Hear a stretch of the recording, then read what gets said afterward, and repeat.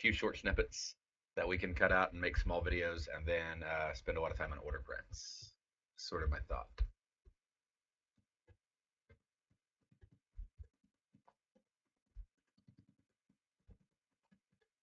What do y'all think about that?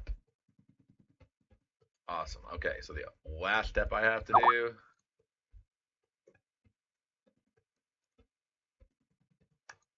Okay, awesome. He is recording. All right, so one question I saw come up today, which is a great problem to have, but is how to know when to quit when you're ahead. All right? So I know many of us are like, man, I wish I had that problem. But it's actually a really important question because so many traders are so focused on, trying to win that when they finally actually start having, profitable days, they don't know what to do, how to, react to it. And more often than not,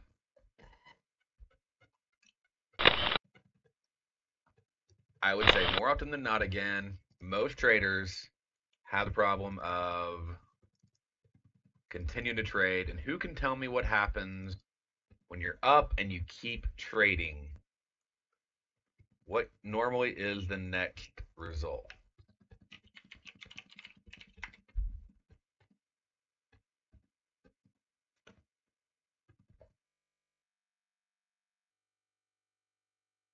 Yeah, you give it back. So, your inclination is, hey, I'm making money. I should just keep trading, right?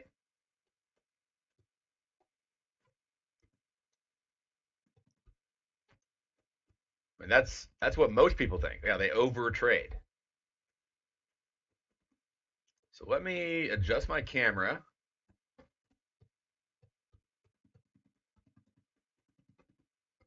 Yeah, timed application. Okay, so I'm doing the right thing. Set time interval.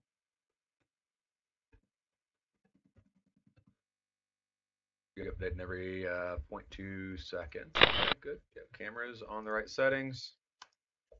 Cam, you ought to be able to see the forum now. Can you see the forum?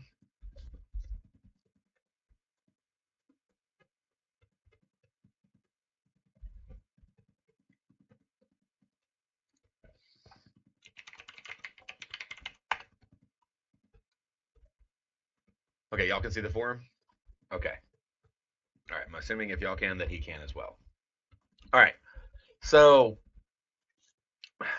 one of the things that nobody wants to take time doing, I mean, when you get into trading and you learn about this new world of way that you can click buttons and make money, and you don't have to advertise, you don't have to sell your friends on anything, um, you don't have to have a boss,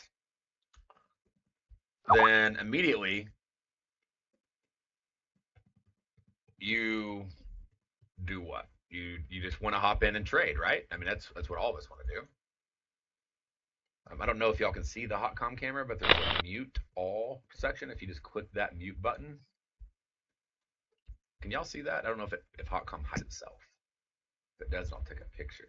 Then you'll be able to see the picture. There you go.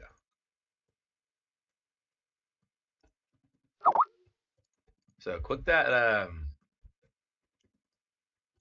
button right there to turn your audio on. I know you can't hear me, but if somebody can type what I just said to Harminder, that would be great. Click the mute all button on Darrell's screen that he's showing you in the bottom left of Hotcom. Somebody type that for me to help him out. So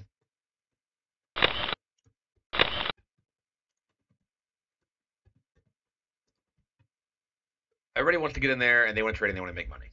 And I can't blame you, you know. Now, I want to tell you the path I took, and honestly, part of it was limited to I just didn't have the money to trade when I first started trading.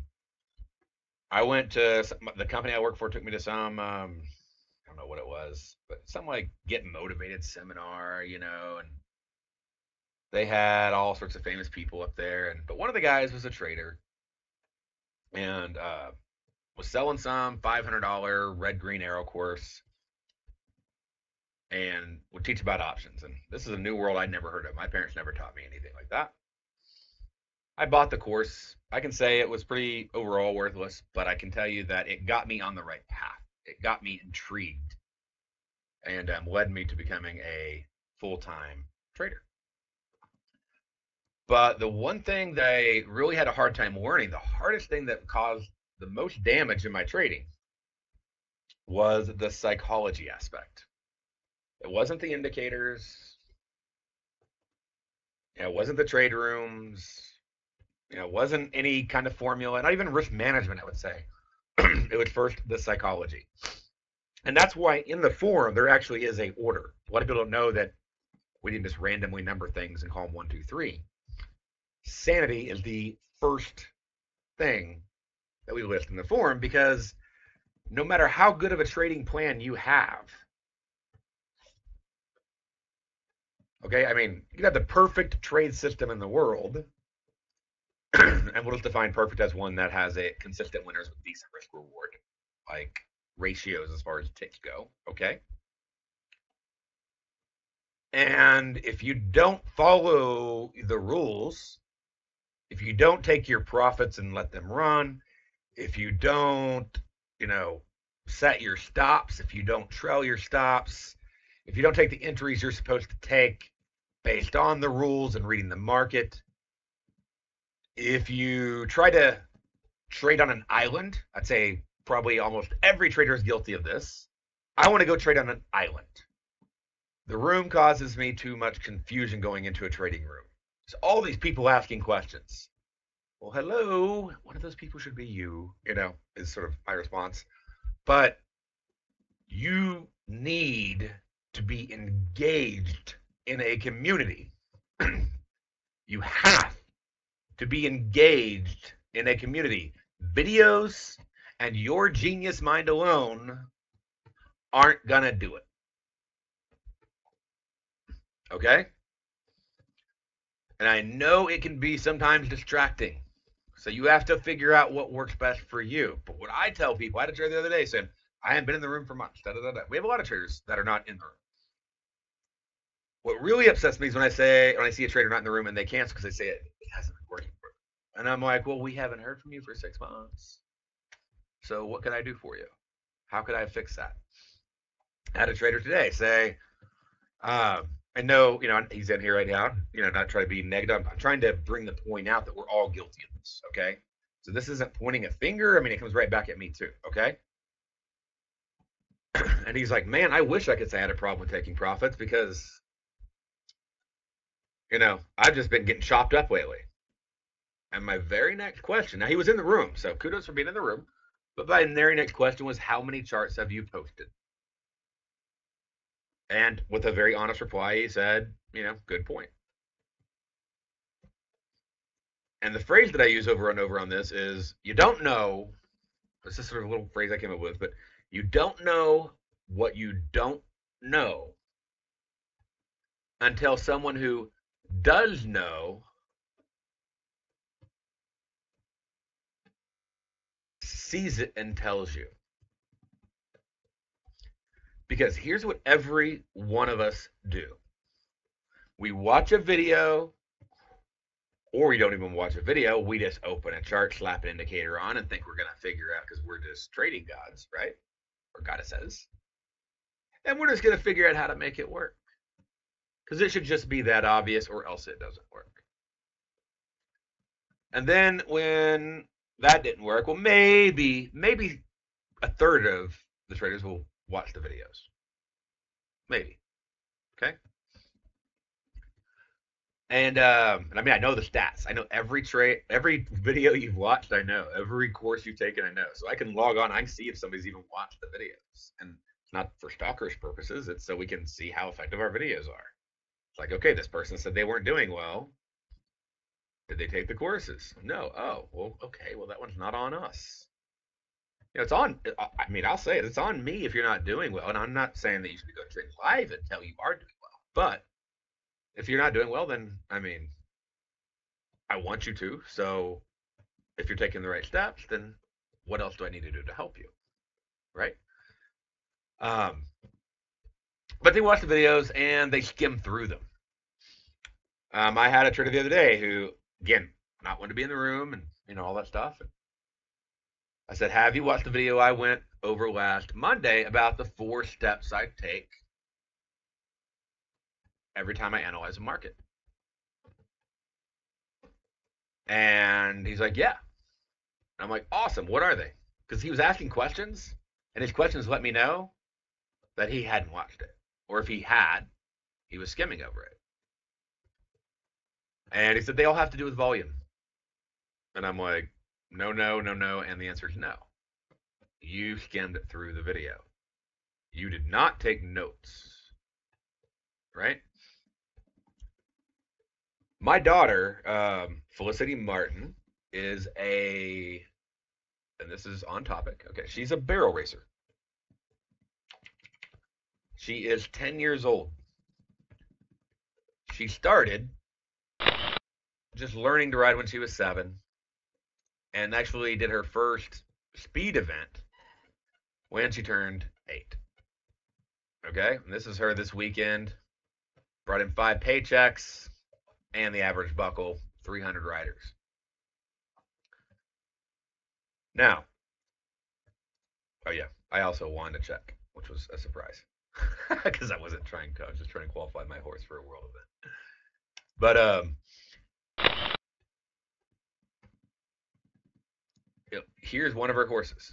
This is Bodacious Hank. He's brought her, I don't know how, I want to at least 7, maybe 10 world titles now. Okay, and that is a perfect barrel run. Okay, and he's been in the pasture for 4 months.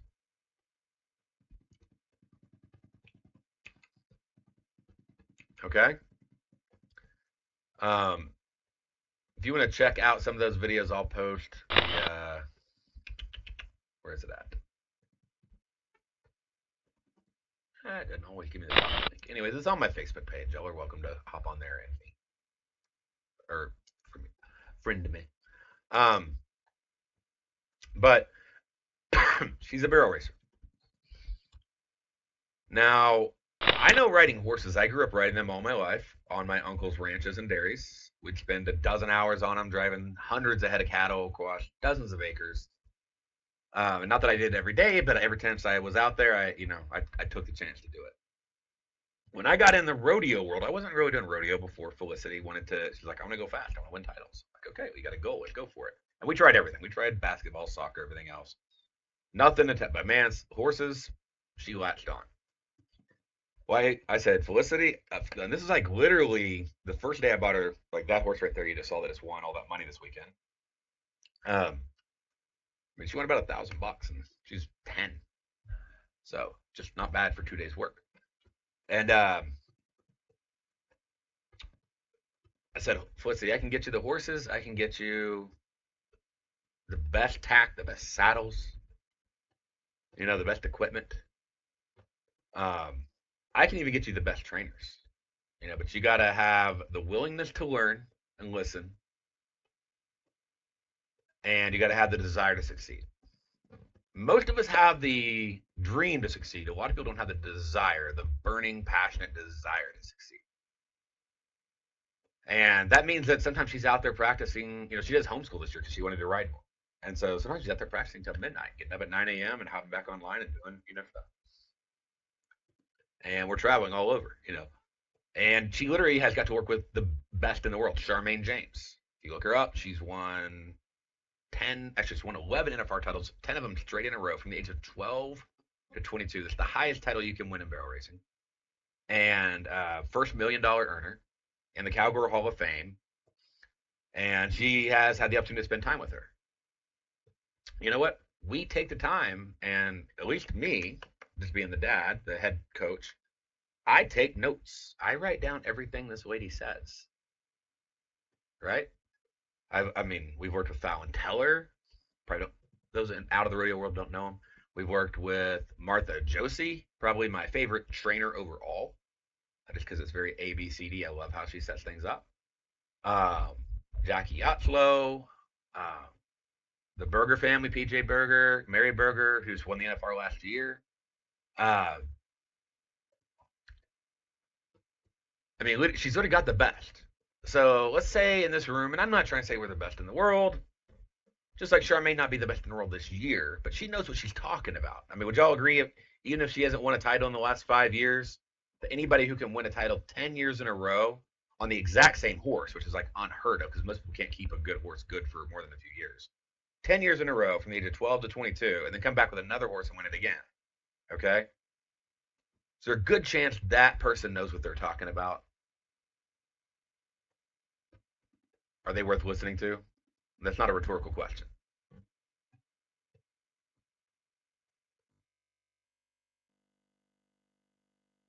So, yeah, don't worry about all the quality of the images. I mean, just listen.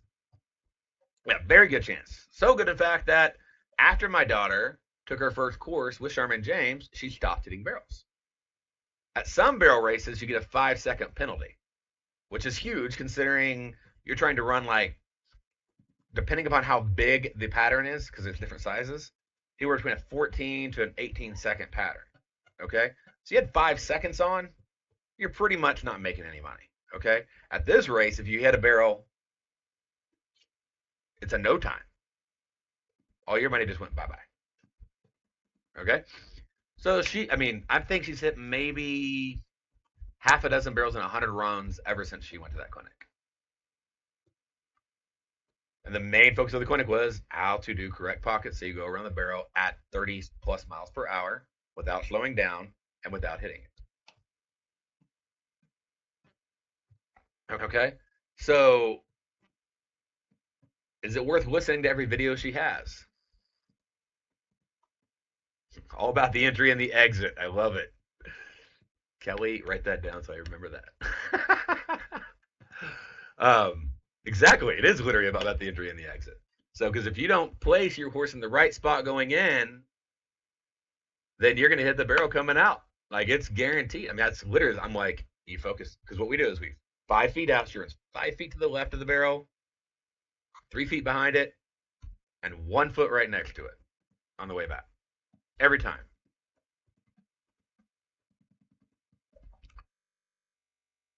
Like that is the goal on all the barrels.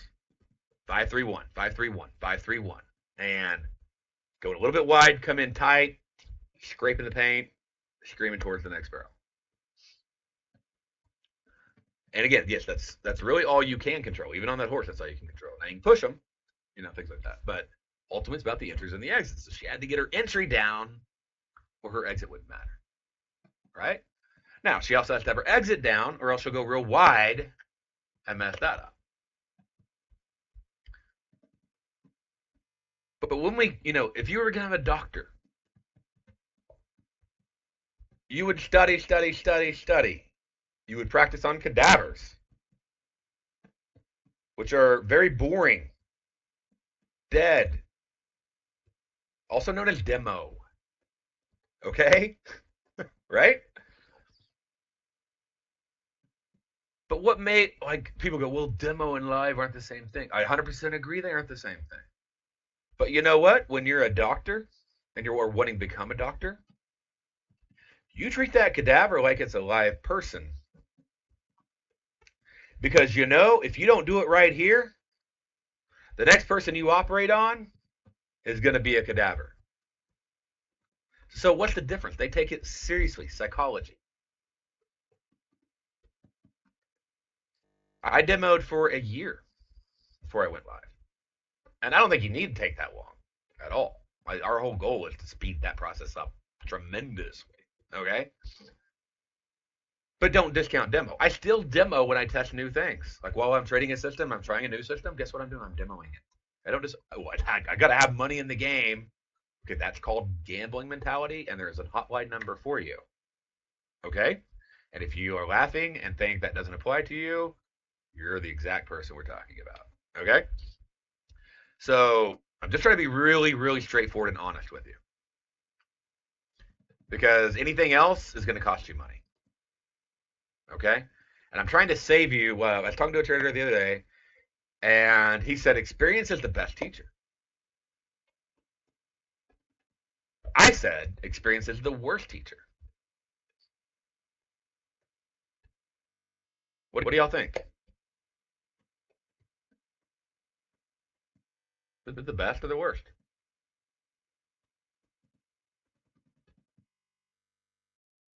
Because we always hear experience is the best. But is it true?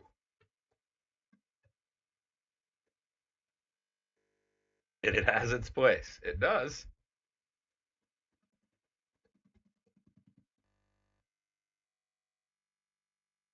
It often reinforces bad behavior. The school of hard knocks often leads to the death of traders. Losing money messes you up. Yeah. Experience is the worst teacher because it is the meanest teacher. Okay?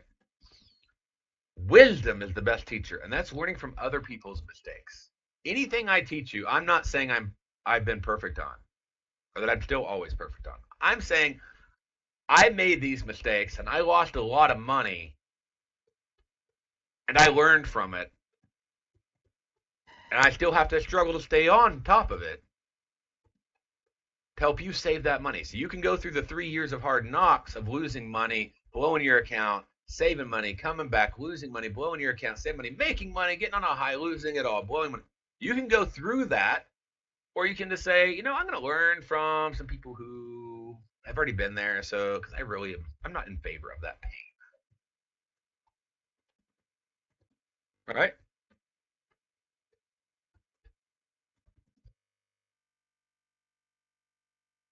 And, an example of that pain, that wisdom. My daughter. Um, okay, I grew up, this is sort of funny. I grew up making fun of helmets. I mean, I think if you're over the age of 30, you're probably of the same mindset. Okay, like you never wore a helmet as a kid riding a bicycle or a horse or any other kind of dangerous activity. Okay, it was just, and especially if you're in the cowboy world, it's like seriously, helmets, like that's not cowboy enough. The first little riding school my daughter went to, I pulled her out of because they literally required her to wear a helmet. And I'm like, let's get you out of this place. This isn't real. Like, if you're gonna be a cowgirl, you're not wearing a stupid helmet. Okay? Which just on like if you come from the cowboy background, that makes sense. Nobody wears helmets. Helmets are ridiculous. Okay? And now if you're not from the cowboy world, that seems really stupid. But if you're on the cowboy world, I mean, go to any rodeo and see how many helmets are on their heads. And they're riding 1,200-pound beasts that can kill them in a second. Okay? And, well, my little girl did really well. She's a great horseman. I never wore one. Never hurt me. She starts going 10 miles an hour, 20 miles an hour, 30 miles an hour, going around barrels. She gets 1,200-pound 1D. 1D means like really, really, really fast horses. Ones that have won like first place at Remington Park and things like that. And I started hearing some stories about some girls that have died in the past year, or died and then survived barely in the past year. And then I start seeing some accidents, and I'm like, you might want to put a helmet on her. But how does I, as a dad, of course, I can make her do it, but then when I'm not looking, she won't do it. How do I do it? And I call up an NFR writer, Jackie Outslow, and like Felicity knows her. She knows Felicity. She's been on her maturity horse, um, and has one of her saddles. And so I contacted her on Facebook, and I'm like, so I have to eat some crow because as a dad, I'm sort of about to crap myself, and I need my daughter to wear a helmet. And she says I'll send her my helmet and I'll sign it if she'll promise to wear it. So I go in, I ask Felicity, I'm like, hey, I just got off the phone, Jackie. Said she'll send you her helmet and she'll put her signature on it if you promise to wear it. And Felicity jumped up and down their bed. She's like, yes, yes, yes, yes, yes. She wore it. 2 weeks later, she has a wreck on one of her horses. They didn't drag the ground properly. It was all roping dirt, and they literally just dumped dirt on top and didn't till anything underneath. So it was like running on concrete, but when you're walking on it as a human, it felt really deep. So everybody went full throttle. Okay? And 8 people fell, not just the little 10-year-old. Okay? And she was the youngest rider there. She was running against like the best of the best, and like 7 other people fell. Well, as she fell, her horse was trying to get back up and literally kicked her in the head 3 times with his horseshoe. Okay? You're talking about the metal, right? She's down face in the dirt. He kicks her, flips her over. She's facing the dirt. Kicks her, flips her over. Her face is dirt. Kicks her over. Her face is in the dirt. I mean, this was like I'm in the alleyway trying to get through the gateman who's waiting for the horse to stop. I'm like, I don't care. I will hit the horse's head. I'm getting to my daughter. I have friends that literally ran down and jumped over the wall to get down to Felicity right away. And I'm flipping out. I mean, every worst thought that a father can have is going through my head. And get down there, she has a little black eye. She's crying, She's got a lot of dirt she's spitting out of her mouth. Of course, they're like, well, I think she's okay, but I'm like, no, we're going to the hospital now, and we're going to get a CAT scan. Just as they're loading her up in the ambulance, Jackie Yotzler, who gave her the helmet 2 weeks earlier, okay, pulls up and is like, what's going on? Because she recognizes some of the riders, and they're like, Felicity's in. She's like, did she have the helmet on I gave her? And of course, they're like, yes.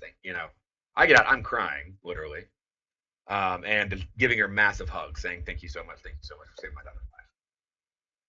We close up, we go to we go to the hospital. She gets a CAT scan, gets an all clear.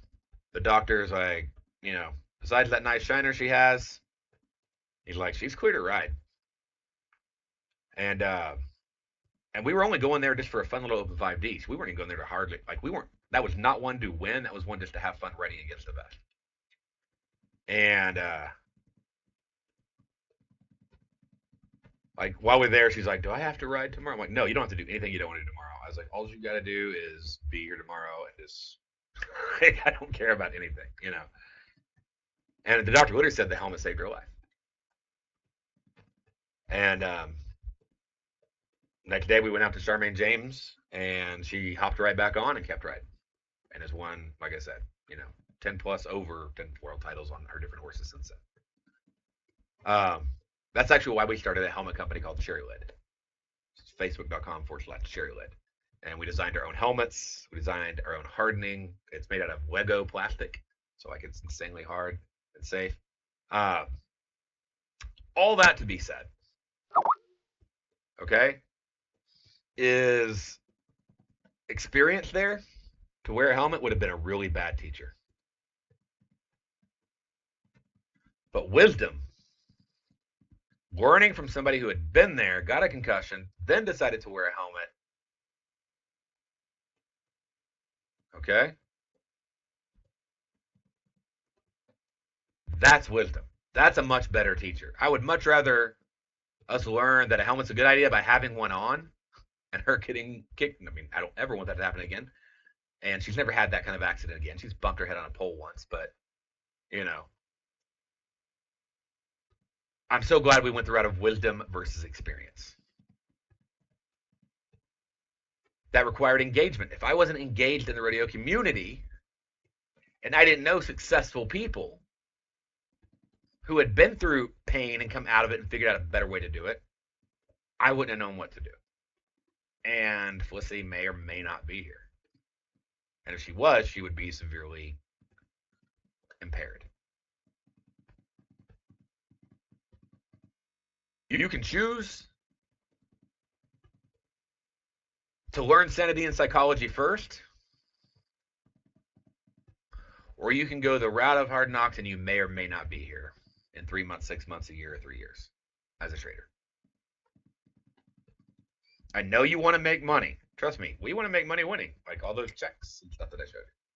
She won 5 checks.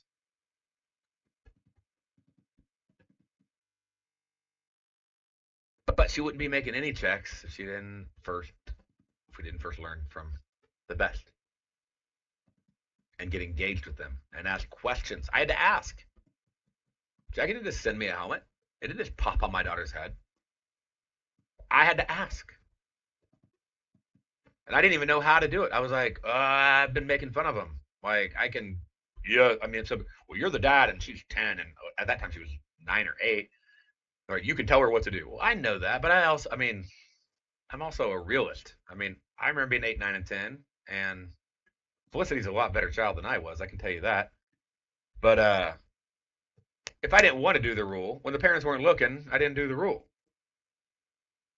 And eventually, when I got old enough, if I didn't believe in it, if I didn't have a reason, and this is big, the reason.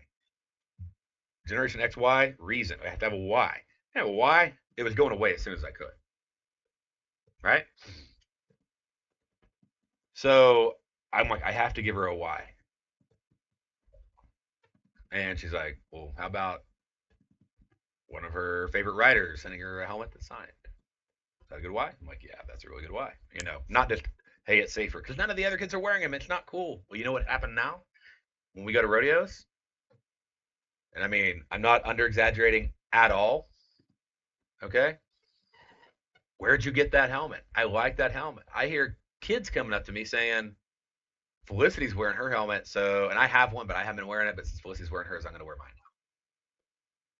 I have adults saying, hey, we want a helmet like that. So it's amazing. You know, I mean, that impact that just kept going and going and going from that one writer deciding to share her wisdom. And many of the adults come up saying, yeah, I've had concussions and I think it's time I get one. You know, it's like, well, let's not go through the concussions. Let's try to, you know, if you have been going through them, let's stop going through them and learn the sanity. Okay. So that being said, let's talk about a few things on sanity. I'm just trying to really drill home the point. Hopefully you won't forget it with all this. So these helmets will withstand a 1,200-pound horse. I wouldn't use them for motorcycle riding. They're not like dot tested, but I mean, as far as like skateboarding, you know, biking, they could be used for those. But these specific helmets are designed for equine sports. But they could also be used for bike riding, and because I mean, bike riding is a lot less impactful. It's just falling on the cement. It's not falling on the cement with a 1,200-pound horse crushing on your head with 3,000 pounds of force. You know. Yeah, probably. I haven't really. I could ask one of my friends who snowboards. He'll tell me because he wears helmets on everything. You remind me later. I'll ask him. But but our main goal is just to get rodeo people wearing helmets because it's a very rare thing to see that in trail racing. So on the top right here, we got sanity, we have psychology, a book that every one of you should read before the week is over. Remember the whole conversation we had about wisdom and experience and pain versus avoiding it? It's Trading in the Zone. If you have a phone, you can get this on iTunes, on Google Books, okay? You can order it on Amazon, you know, Kindle. You can buy a used one. All right, it's not expensive. And it's a lot less expensive than the hundreds of thousands of dollars of mistakes you're going to make because you didn't read that book. And when I say read it, I mean chew on it like a horse or like a cow chews on grass with 8 stomachs, okay? Like absorb it. Your goal is not to get from the beginning cover to the end cover. Your goal is to learn every single lesson in that book. If it takes you a couple weeks, fine. Do you have to stop trading and read it? If you're losing, I would say it's probably a good idea. Okay? But at least start reading it today, like one chapter a day at a minimum. Okay? And take notes. It's all about all the mistakes that we all make. And I mean, there's not a single one of you, I guarantee you, that can't identify with what's in that book. And the author has passed away. He passed away last year. His name is Mark Douglas. I got the fortunate chance of meeting him once or twice. All the proceeds go to his wife. So I do ask, even if you find a free copy online, okay, one, report it to the website owner because the royalties go to his widow. So pay the $15 and let the man continue to help out his wife. Okay? That book is worth a lot of money. And you'll pay like 10, maybe 20 bucks for it. If you'll get a hard copy, maybe 30 or something. Okay, maybe. But Trading in the Zone by Mark Douglas. Next topic, risk management.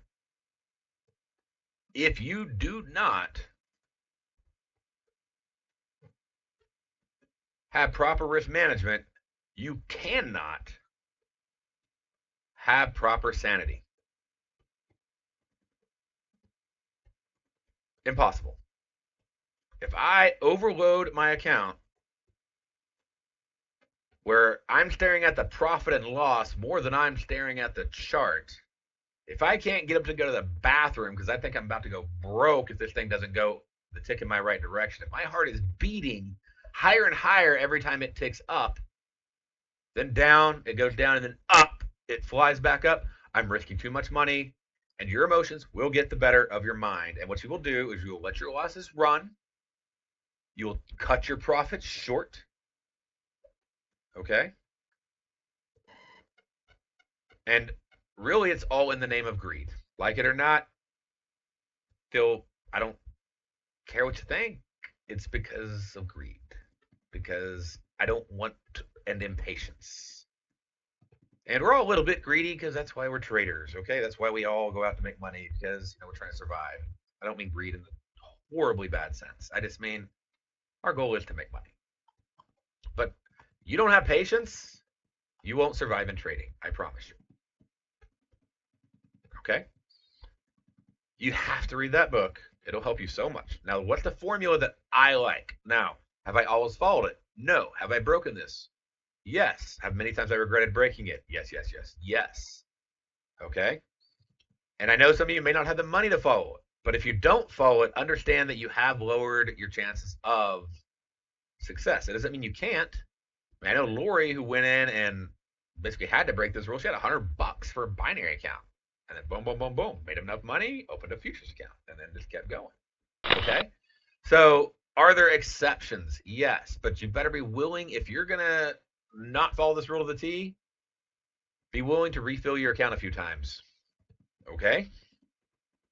And the rule is simple. 5% divided by 6.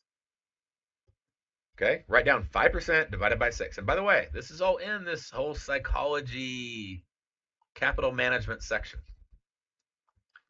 The ideal goal is to not risk more than 5% of your account size. Now, when I say account size, I have more money in the bank account than I usually do in my trading account. Okay, that's sort of the goal, right? My goal in trading was not to build my brokerage account. My goal in trading was to build my bank account. So I pulled out. I don't leave that much money in my trading account at all, ever. That way, if I'm ever stupid, then I have less to lose. Okay?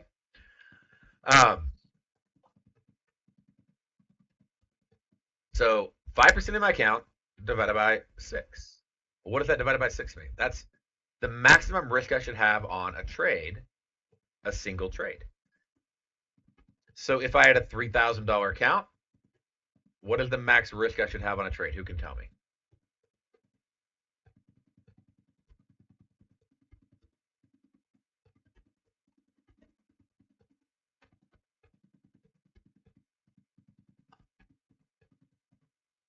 If I have a $3,000 account and I multiply that times 0.05, okay, that's 5% of my account. That's the most I'm willing to lose in a day, okay? And I divide that number by 6, that's the most in a trade. Getting a lot of different answers. So let's do it together. So let's say I have $3,000 times 0.05. Okay, 150 bucks is 5% of my account. Okay, most I'm willing to lose in a day. If you have $3,000 and you lose 150, can you come back tomorrow without being like mentally disturbed, where you can take the next trade? Would that be possible? Or are you going to be so emotionally distraught that you're like, I don't know if I should trade again? Yeah, you can come back. If you have $3,000 and you lose 1,500, are you going to have a hard time coming back tomorrow? You bet you are. All right. So this is about survival. survival of my mind so it can be clear and sane. And so I can follow my rules. And I can trade the charts and not my P&L. Because you know what? Your P&L doesn't move the chart. I'm sorry, but there's no reason to look at it. It doesn't move the chart. If you're looking at it, it's a pretty good chance that you're risking too much. So when my mentors taught me to actually put a piece of tape over the P&L on the chart. So now you have the option to like turn them off and things like that. But if you don't over risk, that's okay. So 25 bucks. If you got $3 grand in your account, the most you should be willing to risk on a trade is $25. Is that a reality check for some of you? Now, when I say risk, I don't mean put up. Like you may put up $400 on a trade, but your risk shouldn't be more than 25, which means you should get out when it goes $25 against. Okay, so that doesn't mean the max risk, like if you're thinking Nadex. It doesn't mean the margin if you're thinking futures. Okay, it means from your. It has nothing to do with anything except for from your entry to where your stop loss should be based on the chart. Shouldn't cost you more than 25 bucks. You know what would it would actually take. I'm just gonna say it. It would take 6 consecutive losses for you to hit your 5% if you did that. I'm sorry, but I cannot look at a chart at all, and it's hard for me to lose 6 times in a row.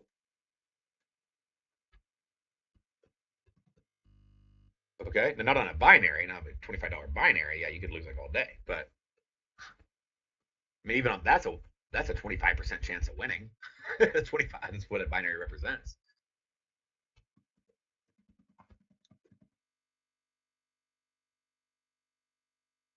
So now maybe you have to risk a little more, whatever, but ideally right around 25 bucks. Okay. Now, does that mean the most I can make is 25 bucks a trade?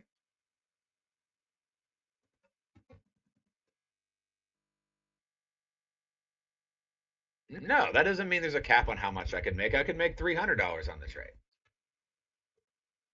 Okay. And again, that doesn't mean that my max risk has to be 25. It just means I need to be willing to get out when it goes down 25. Now, next question. Does that mean that my stop loss should be 25 ticks below where I enter? And that's how I should choose my stop loss. 100% no. Very good. So get some, y'all been listening. So my stop loss should be based on the chart. So if that stop loss is greater than 25 bucks on your, say, $3,000 account, then you have a few choices. One, you can learn to hedge. Like I taught the other day, I was trading a full oil contract with 40 bucks of risk. Yeah, we brought home a nice chunk of change, right? Y'all saw the trade live. We did it, started it on the in the trading room, and started it on the radio show and ended it in the trading room. So you can learn to hedge. You can use a smaller tick size version of that same instrument. Like you could go from NASDAQ at $20 a point, you know, to NASDAQ spreads at $10 a point. I'm not talking ticks, I'm talking about like a 1 point move. You could go with a, I mean, like silver and copper is even lower, like as far as move, because like you have to have like 50 silver contracts on NADEX to go 1 silver future. So if you want to go with really low risk on movement, you're not going to make a lot, but you're not going to lose a lot. Keep things in check. You can go with the Forex mini account. Okay. Hedging, I think, is the best way, personally. But the answer is not $25 binaries. Okay. So if you're thinking that, I know so many people come in and they love binaries, they want to learn binaries, but it's like, man, it's so probability based. It's all statistics. If you're trading at delta, I mean, I make money trading it, every week just about. But it took me a long time to get there. Like you're choosing the harder road for no real good benefit. Um, so you have to make a choice. If your stops are too big, based on the chart for your risk management, you are going to have to choose to be a bad trader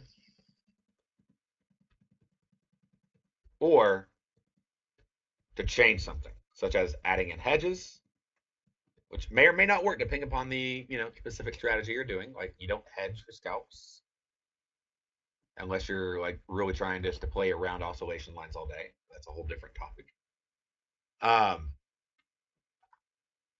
Or go down to a lower tick size version of that instrument, or go to a different instrument altogether. ES is $50 a point, $10 a point on Nadex. You can drop it down a lot more. So, I mean, I bring this up. By the way, I started with $3,000 in my account. Actually, I drew it from my wife's teacher retirement account. And apparently it worked because now she's retired. But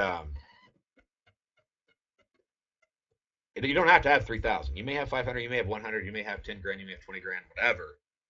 But what you have to have is risk management. And that management, that keeps you in check as your account grows, because then your position can grow. If the risk is 25, let's just say $25 on this trade, throw that number up, and you have $6,000, then you can do 2 contracts. So as soon as you know what you can risk on the trade, based on the stop and based on your account size, you know your position size. Okay? Does that help? That actually gets you into correct position sizing. I'll get into hedging in a little bit.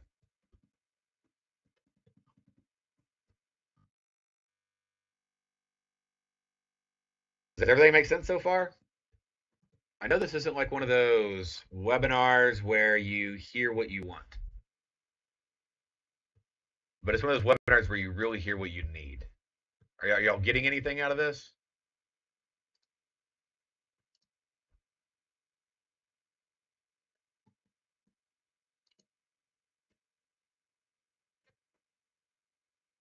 Getting a lot of yeses. That's good. I hope so, because like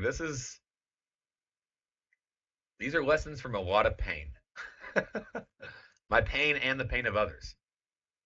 I remember my mentors. I mean, I got to learn from Tom Sajnoff some. I got to learn from John Netto, Joey Gio. I mean, I got my work, Rob Ross, and there's several trade. Tommy O'Brien, other guys, but the number one lesson that Netto drilled into my head, and me and Netto don't really trade much alike at all. We have our own ways of doing things, but we totally agree on markets.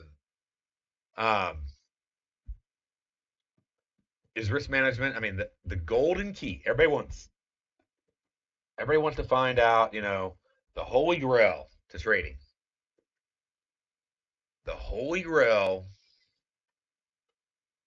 is starting out with the right mindset. I'm here to become a good trader, to trade well.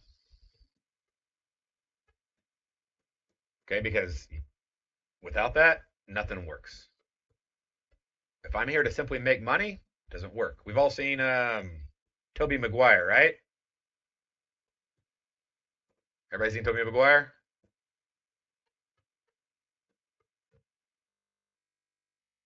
Probably been a long time. No, the help me help you. Cuba Gooding Jr., Tom Cruise. You had me at hello. Remember those quotes? That movie? Maybe I'm quoting the wrong name. Oh, Jerry Maguire. I'm sorry. Jerry Maguire. It's a Maguire. Everybody's seen that, right? Here's all that. Show me the money.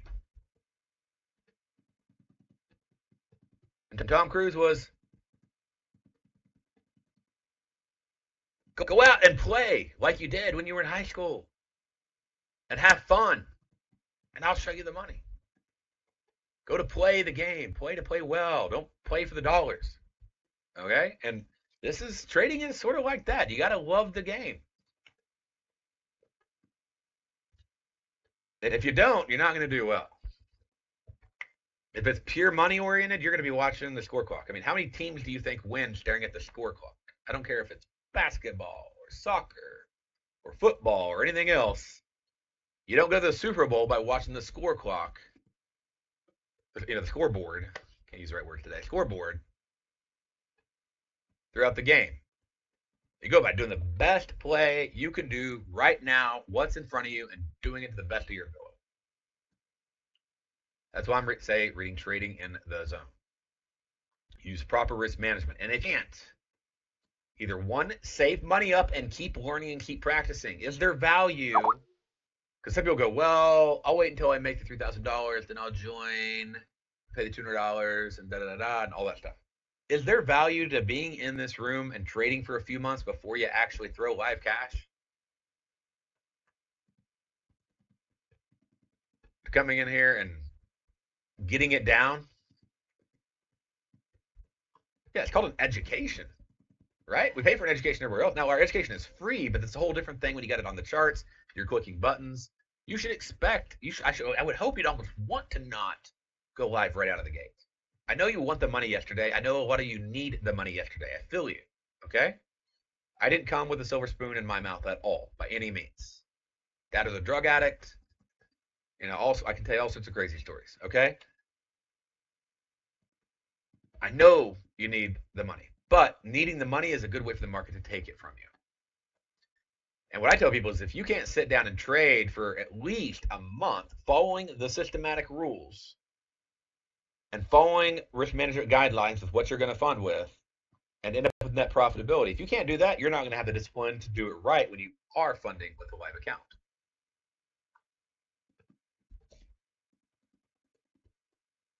Larry makes a good point. The most successful people in the world never focus on the money. They focus on their passion. And from that, the money comes.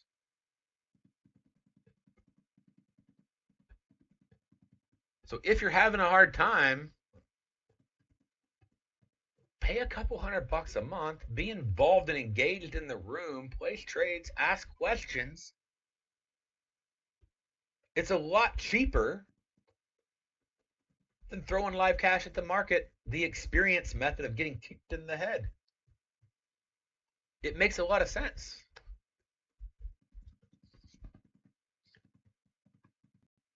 And yes, you can watch all the courses free and you can do a lot of stuff free, and I'm all for that, getting past that basics. But literally, tell me a college that you can go to where you can learn how to make 6 figures a year potentially that costs $2,400 a year.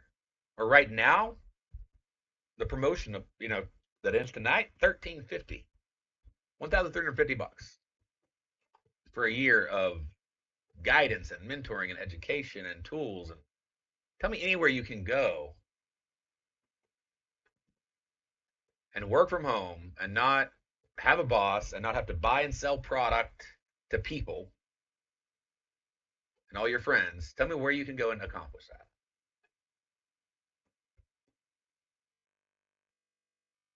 Most people don't expect to make money on a trade until they're out of trade school, right? Maybe they get a little bit of an apprentice fee when they're going around and helping, but I've had people come in and out of the gate make money, and I've had people take a year or two. It all depends on where somebody's starting from, how fast they pick things up. Okay, but I really want you to get the idea of we got to get your sanity right. We got to get your expectations in line, and we got to get your risk management in check. And then once you get your risk management in check, the next thing you need in check is your profit management. Okay? Now, when I was, I was probably about Felicity's age 10, and I'd ride around with my grandpa. He had he went to cattle barns and he bought cattle, and then he had his own truck and he would haul them to slaughterhouses and sell them. And so I actually grew up around the futures market per se, and he had his own little niche. It's called the Evans 5. Basically, he knew what would pass inspection and what wouldn't. So, if they had it's called an Evans 5 because my grandfather's last name is Evans, and basically, if it had a bloody eye or something, he knew what would pass inspection, and a lot of guys wouldn't bid on those because they didn't know what would pass. And if you show up with a cow that didn't pass inspection, you know what? They don't buy it from you. Now you're stuck with a cow that you just spent 500, 800 bucks on, whatever they pay for cows, and sort of hope. Okay, so buy it with that edge, you can buy it a little cheaper and make more money because he didn't have everybody bidding against him. And so I go out with them to, all these different auction cells, all these different things. And while I was doing this, he taught me how to play blackjack.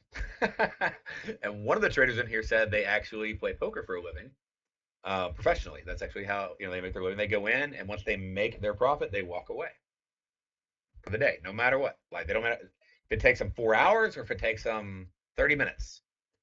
They walk in, they play poker, they walk out. And I imagine they've done that because they've learned that if they keep staying, they give it back. Same thing in trading. You keep trading, you're going to give it back. So you have to have a plan of, how do I not give it back? Well, the lesson he taught me when for playing blackjack was, he said, hey, when I go play blackjack, because he likes to go to Vegas sometimes a year, and he said, when I play blackjack, what I do is every time I win, he's like, I take half and I put it in my pocket. And the other half I can, keep playing with. He's like, when I'm out of money on the table, I walk away. He's like, the nice thing about that is, he's like, usually I walk away with some profit. He got free drinks, which was cool. And, but he's like, there's nothing worse than walking away from a table empty-handed. And so he said, if you learn to do that, you can at least enjoy the entertainment, and you might actually make some money while you're at it. Okay, so that was sort of, the way he looked at doing it. And I pretty much do the same thing when I go play blackjack, or when I play roulette, or when I play craps in Vegas and have some fun with fun money, because purely fun money.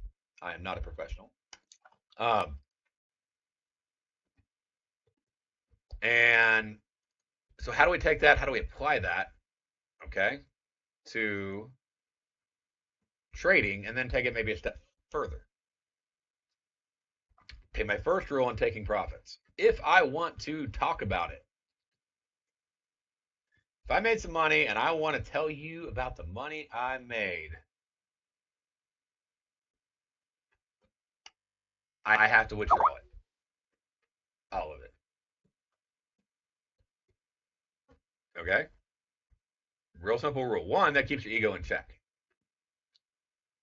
Because it shouldn't be about you getting all excited and wanting to tell everybody in the world about you making money. But it's okay. If I tell my wife, hey man, I just made $1,000.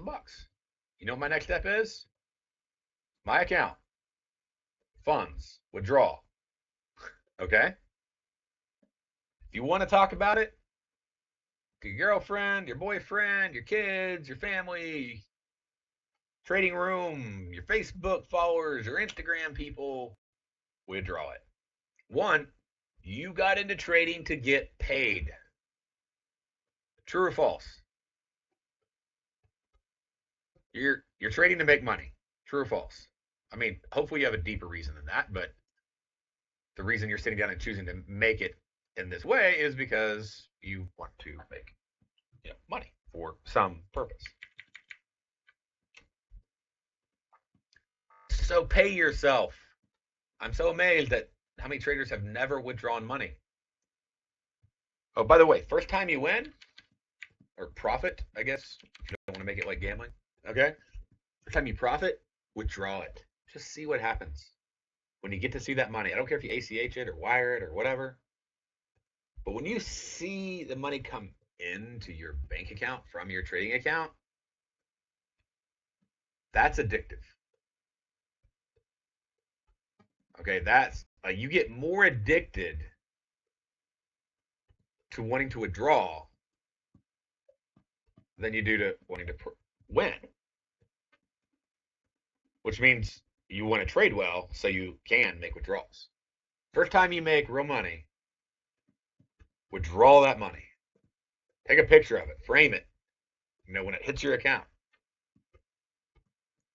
Go brag about that one to your spouse. and let them see you actually pulled something out of the market. Okay? Other rule. No matter what, every week, let's say you started, and I'm just throwing a number out. Let's say we start with 10 grand. Let's say you're at 20 grand at the end of the week. Take out half. Let's say you started with $500 and you're at $600. Take out half. And I say half, I mean half of your profits. So if you start with 500 and you had 600 at the end of the week, take out how much?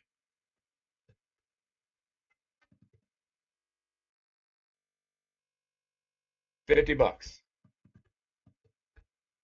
not a fortune, but can you take your spouse to dinner on that?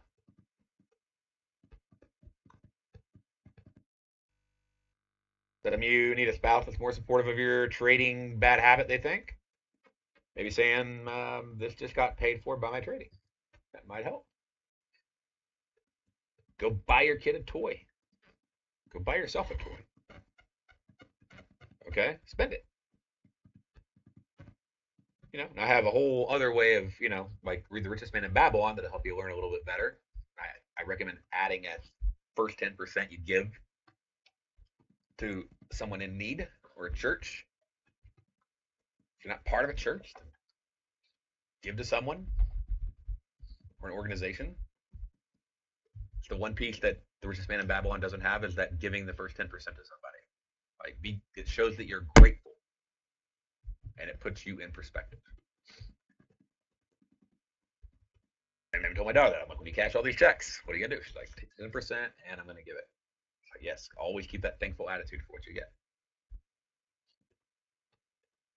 And I'm not like suggesting, like I'm telling you, like you need to do this stuff. Okay. Now, what about during the day? If I'm up at 5% and I close a trade, I'm done. Okay. Um, Now, what if I'm up 7% when I close the trade? Now I get two choices. I can risk the 2% above my 5%, or I can just go flat. Neither one is a bad choice. Sometimes those 2% end up into 20%, 50%. I've even had 100% days. Literally doubling my account. Okay.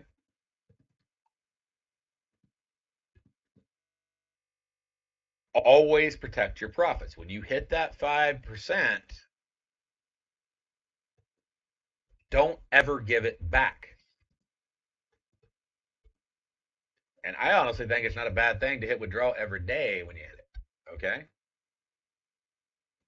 But I do withdrawals. I try to do it. I probably do 2 to 5 withdrawals a week. Sometimes I do like 10.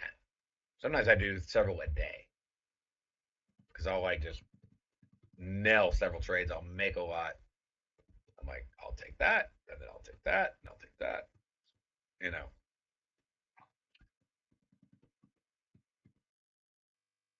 you are here to withdraw money. That is your goal. It's also here. That's how you pay for your membership to keep learning, right? I mean, but really, it's how you pay your bills and for fun and everything else. Like it's so amazing how many people never think about it. I've had people to trade. I've been trading for 2 years. I've never done a withdrawal. How do you do that? You know, it's like man, that should have been done like first time you ever hit a profit, just so you could feel it and know. One, just to know how to do it. People go, well, I want to grow my account as fast as possible, so that's why I don't want to withdraw money because I'm compounding is the game. Again, just like if you stay trading all day long, you're going to give it back. If you just leave your money in, you're going to give it back. Why do you think they give you poker chips and not money? Doesn't feel as real. If you just stay there with the poker chips, eventually, not poker, but other games, whatever. I mean, even poker, but eventually, even when you go to slot machines, you're not even putting in quarters anymore. Now it's all like swipe your card, right? That's how you don't have to pull the lever. Just touch a button, touch a button, touch a button. You know, withdraw, cash out. You have to. because it ain't real until it's in your bank. I mean, it's a real win and it's a real loss. Whether it's an open trade or it's a closed trade, it's real money made and real money lost.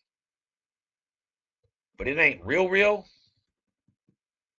profit until it's in your account.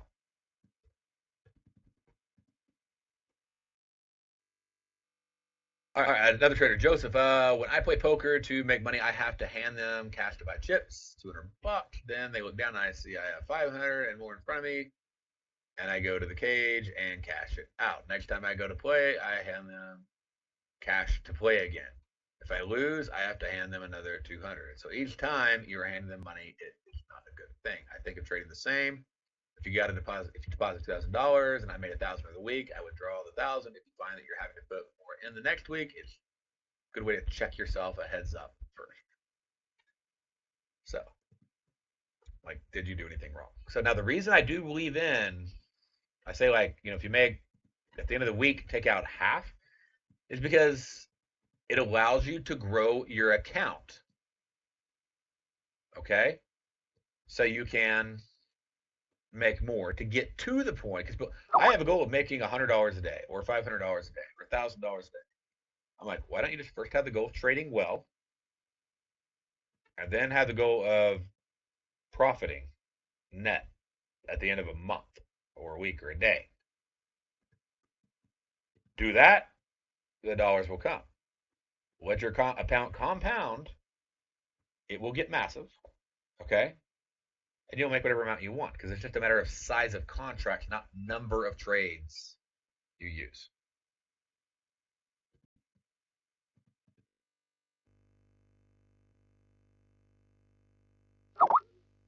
Okay, so patience. I know you want to make a fortune today, but that's a fast way to lose all your trading capital. Mind has to be in check. Risk management has to be in check. Profit management has to be in check. If your risk management is in check, you will not follow your system. You will change it up on a consistent basis. Sanity also has to do with one last piece that I'm going to close up with on this section, and that's ego.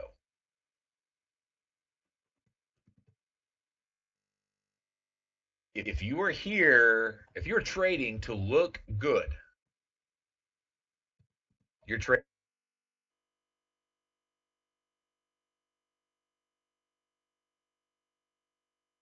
to lose. Okay? If you want to look good in front of your family or your wife or your kids or your Facebook people or the people in this room, you're going to lose. Lawyer herself, which I think everybody in here would agree is a great trader, she posted a chart yesterday. I mean, she only was up net 2 ticks. And she posted her chart, found a couple things, helped make her a better trader. She don't care about looking good. She cares about making mistakes. Post your charts. Ask for help. And by the way, as you're learning, offer help. I can tell you in trading, I have become a lot better trader by helping other traders. I became a lot better trader by helping other traders. Yeah, Lori, I mean, skyrocketed when she hopped in and actually started like getting really involved in the main. First, she asked me 1,000 questions, which was perfectly fine. Then she asked me like 5,000 more, which was still okay. But I mean, she knew like she was like, "What is bid offer spread?" I mean, she started at the very beginning. Okay, and that's just like 3 years ago. And then the more you help other people, like you really have to have it down to explain it. And don't be afraid to tell them wrong, because somebody in here will correct you. Okay, it's okay to be corrected. I like to be corrected. It means that I won't have the false assumption again.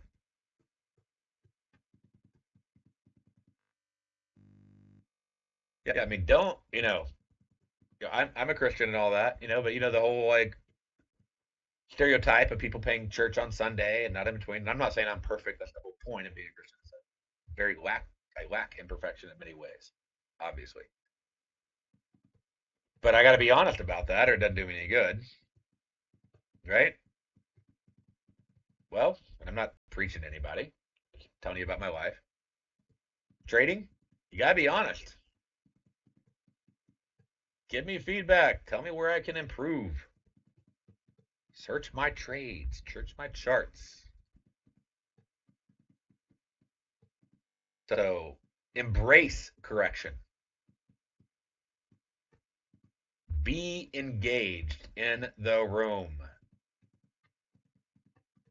And if you're like, well, there's nobody in here, well, then why don't you start being the person that is in here at that time of day, and others will follow. And then ask for help on the side.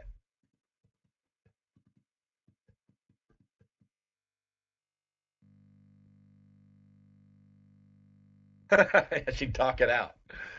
I go back and I could actually look at some of your stuff.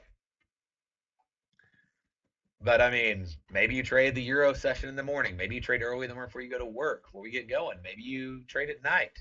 That's the only time you can. And by the way, there's going to be a little bit different times of trading. So the questions, I may answer questions that work really well in the morning that may not work as well in the evening, that type of thing. Scary when Lori would argue with herself. Lori's scary, most times. But but you have to be engaged as a trader. You stop being on an island. Stop saying I'll hop in the room because there's somebody special going to be there. Like, oh, I'll be there today. I'm glad you're here. I really am glad you're here, and I hope you're learning a whole lot. But I mean, share your charts and don't just share the bad ones. Oh, that's my annoyance, right? Like, oh, this one lost. Why? This one lost. Well, sometimes they lose. Okay. Share the chart. Like if you took one trade for the day, that's why you lost. All right. Like share the chart. At least mark it up if you didn't trade it. Like saying, okay, here's where I would have taken entry. Here's where I took an exit. Here's why. On this one, I took this one, it lost. Is there anything I could have improved on? When we see what you're doing right, we can reinforce it. Okay. Which is what you really want. You want the right part being reinforced, and you want the wrong part being corrected. So you need to post the good and the bad. And it's not just so we can, say, hey, look, this person made money. Okay. I mean, I make enough. I'm not really worried about whether or not you subscribe. I mean, I hope you do personally. As a person, I hope you do. But I'll be okay. I can live on my trading. All right. You need to have the right things you're doing reinforced, and you need to have the wrong things fixed. It's amazing how many times I've had people go, I've been trying this for 2 or 3 months, and it just keeps hitting me. And I cannot, I mean, I literally can't tell you the number of times where it was like one mistake made over and over and over and over and over again. And they'd watched the course 4 times. They'd read every forum post that existed. They'd been in the room. But they'd never posted their charts, so they didn't know that one false assumption. I can't teach to a million people's false assumptions or to 100 people's false assumptions unless I know what the false assumption is. Then we can correct it. But there's no way to know what you might be assuming inaccurately, and you think you know it, unless somebody who knows sees it. And there's if you just search, and Kelly, maybe you can post the link, how to share charts.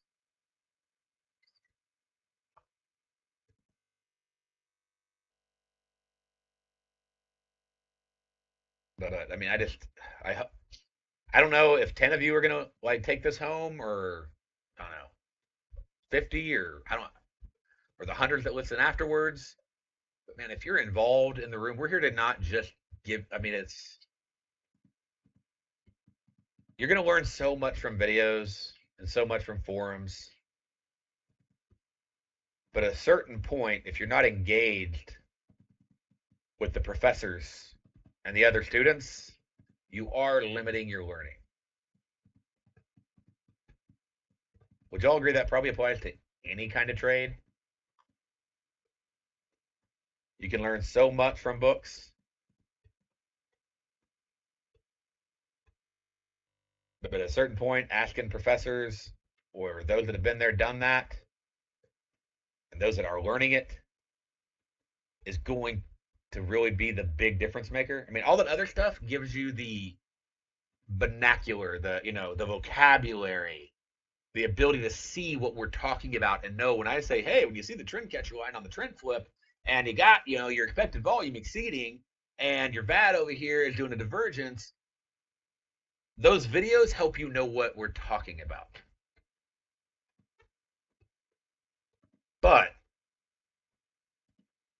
for you to fully embrace it, own it, understand it, that requires being in the room, asking questions in the forum, and posting marked up charts.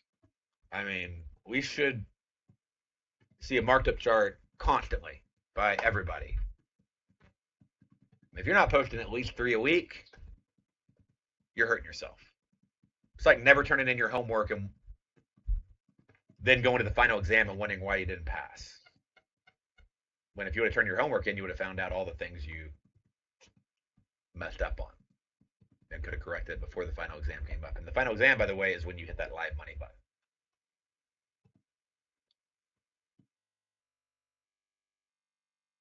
button. I had a great teacher. I was a horrible writer. Like, I mean, I couldn't write at all. Uh, I'm still horrible at grammar, but I can write pretty well. And I had a great English teacher in college, finally, because I hated English. Like, I mean, I despised it because I like logic. There's all these if-then rules. Yeah. Spelling, I know how to spell. I just type fast and I don't care and go back and check it. That's more laziness, honestly. But um, what she let us do was really cool. She actually let us turn in our papers. She would grade them, and then we could correct it, and she'd regrade them. We could turn them in all year long, the same paper, and she'd fix the grade. So if we fixed that and fixed it, she'd fix it. I mean, we could. There's no reason not to get 100 in her class. Like, it's your fault if you don't get 100 in her class. Now, when she graded it again, she would, get even more harsh each time, so she could help teach you more and more. And I rewrote like 20 papers probably half a dozen times at least. But I learned how to write